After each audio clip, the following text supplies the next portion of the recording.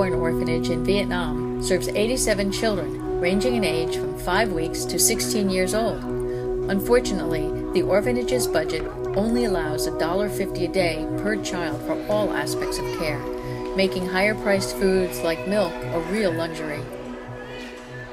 Children of Vietnam provides vitamin-fortified milk and formula for the kids at Tam Kỳ. Every month, we bring milk to the orphanage and take time to visit with the kids. The milk is crucial in each child's development, helping to prevent disease and promote growth by building strong bones and teeth. The infants receive whole milk mixture 3 to 4 times a day, and children over 20 months receive 1 box of whole milk daily.